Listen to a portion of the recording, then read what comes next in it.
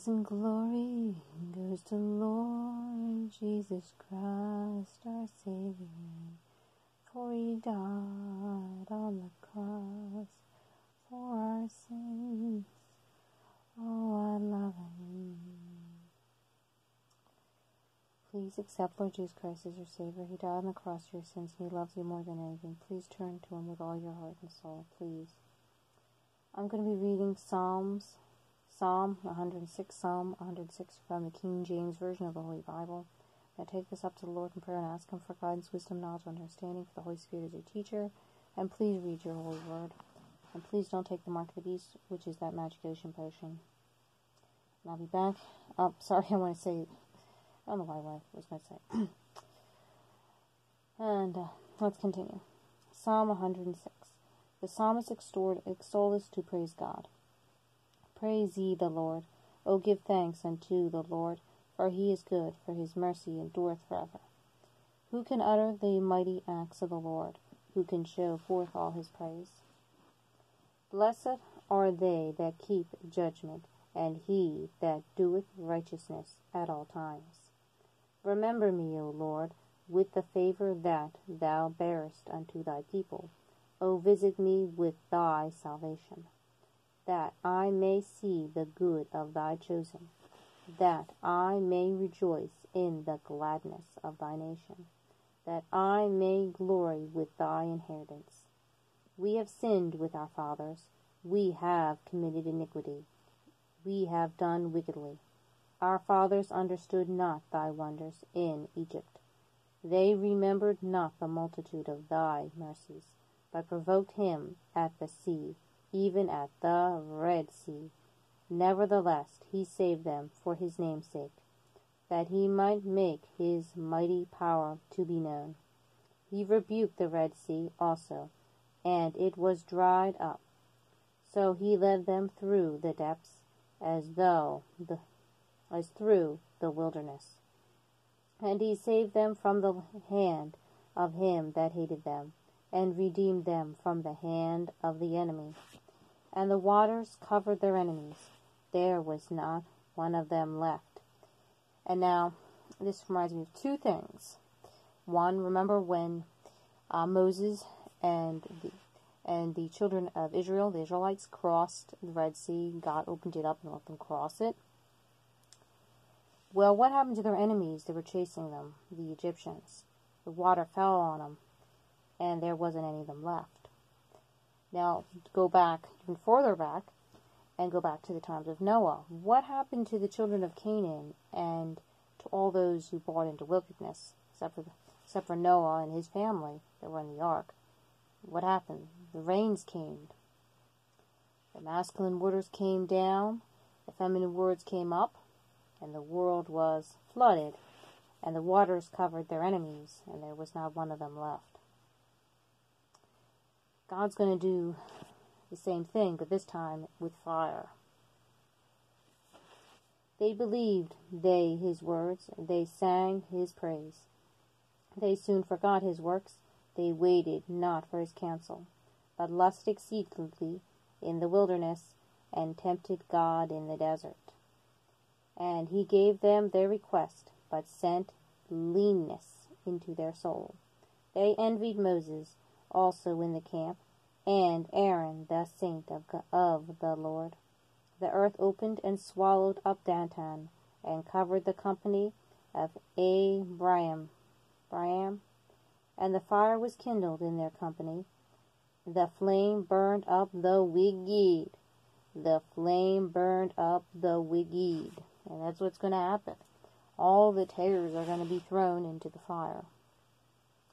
They made a calf in Horeb and worshipped the molten image.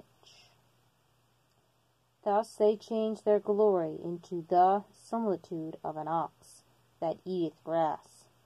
They forgot God, their Savior, which had done great things in Egypt, which amazes me. God parted the Red Sea. God had did all those amazing works. The 3 days of darkness, the death of the firstborn, the frogs, the flies, the river turning to blood. And they forgot all about it and started worshipping a molten image, a calf.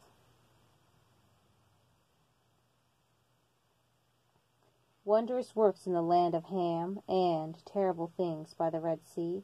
Therefore he said that he would destroy them, had not Moses, his chosen, stood before him in the breach to turn away his wrath, lest he should destroy them. And understandably, God was probably very, very angry, because he did all these mighty works for them and spared them and got them out of slavery and out of bondage out of Egypt. And they were stiffening up their necks and hardening up their hearts against him after all he'd done for them. Kind of reminds me of, like, here's just a little example. You got a dad and a child. And the dad, does all these things for his child. Gives him food, clothing, even takes him, to the park, all these things. And the child rebels against him and speaks blasphemy and shakes her fist at him and throws the food on the floor and does all these things. What do you think is going to happen to that dad? He's going to get poofy, isn't he? He's going to get mad and angry, and that child's going to have a timeout. But it's on a grander scale here. Almighty God did all these wonders for the Israelites. All these wonders got them out of bondage, out of Egypt, helped them cross the Red Sea, part of the waters, did all this work and amazing wonders for them, and he was taking care of them in the wilderness, even giving them angels food to eat. Did all these things for them, and they kept stiffening up and hardening their necks against him and rebelling against him. And God is slow to anger, but yeah, I can understand it from that point of view. Yea, they despised the pleasant land, they believed not his word, but murmured in their tents, and hearkened not unto the voice of the Lord. Therefore he lifted up his hand against them, to overthrow them in the wilderness, to overthrow their seed also among the nations, and to scatter them in the lands. They joined themselves also unto Baal-peor, and ate the sacrifices of the dead. Yeah, it kind of reminds me, like, you don't want anything to do with the sacrifices of the dead, and you don't want to eat anything or take anything off of the people place in front of gravestones to nowadays. That's wrong, and it's an old saying, don't bring dead home with you. It's an old word that my grandmother used to say, do not bring the dead home with you. So if there's flowers sitting there at someone's grave, don't bring that home. You don't bring that home. You do not do that. And don't eat the sacrifices. The dead don't have anything to do with any of it. Thus they provoked him to anger with their inventions, and the plague brake in upon them. And then stood up Philias, and executed judgment, and so the plague was stayed. And that was counted unto him for righteousness, unto all generations forevermore. They angered him also at the waters of strife, so that it went ill with Moses for their sakes, because they provoked his spirit, so that he spoke unadvisedly with his lips. They did not destroy the nations concerning whom the Lord commanded them. They didn't. And that's one of the reasons why they're having problems today. Because they didn't follow God's word. They didn't destroy the nations whom the Lord commanded them. Like the present day Palestinians were originally, from what God has taught me, were the Philistines. But were mingled among the heathen, and learned their works. They mingled themselves among them, and learned their works, learned the evil works. And they served their idols, which were a snare unto them. And they sacrificed their sons and their daughters unto devils. And nowadays, people are sacrificing their daughters and their sons to the altar. What was the words I was going to say? The altar of convenience. That was it. The altar of convenience. The altar of convenience. The altar of convenience. Like, here's an example. You have a young girl. She grew up atheist, and has been messing around with the opposite gender, and is in college. And next thing you know, she's going to have a baby. But instead, on the altar, sacrifices that child to the altar of convenience, which is so sad and so wrong. It is so sad, and there's some people doing it just so they can try to keep their body image better, so they won't lose their thin, nice shape, and their chest won't sag, and all this garbage. Vanity. Vanity is fleeting, and it is the wind. It's like chasing after the wind. You can never stay young and perfect forever. You're going to grow old. No matter how much you try, you're going to grow old. And it is wrong. It is wrong. And it's so much like the days before the flood, because it does say that in the Book of Enoch, how women would do things like take potions and stuff to make sure they wouldn't be able to have children, so they could retain their figures for a much longer period. It says that in the Book of Enoch. But yeah, it's so wrong. It is so wrong to do things like that. And shed innocent blood, even the blood of their sons and their daughters, whom they sacrificed unto the idols of Canaan, and the land was polluted with blood. And if so, it is here. And it's not just Mystery Babylon the Great.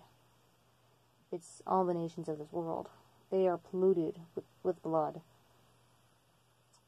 of so many people sacrificing on the altar of convenience, which is so wrong.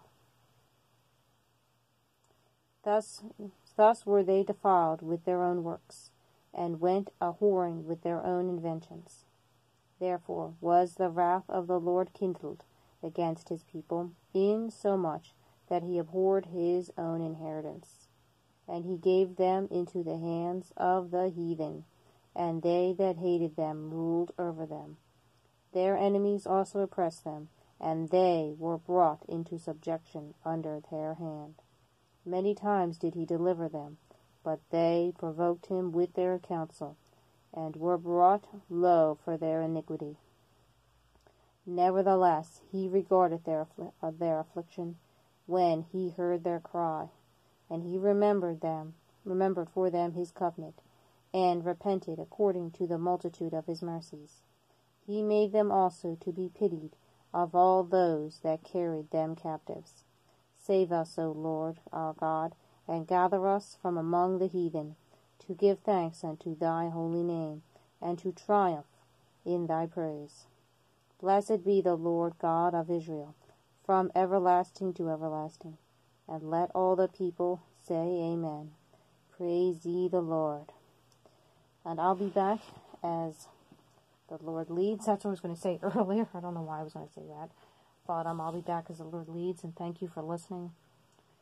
Please accept Lord Jesus Christ as your Savior. He died on the cross for your sins, and he loves you more than anything. Please let him in. He is knocking at the door of your heart.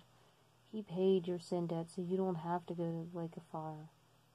And no matter how great your sin debt is, he loves you more than anything.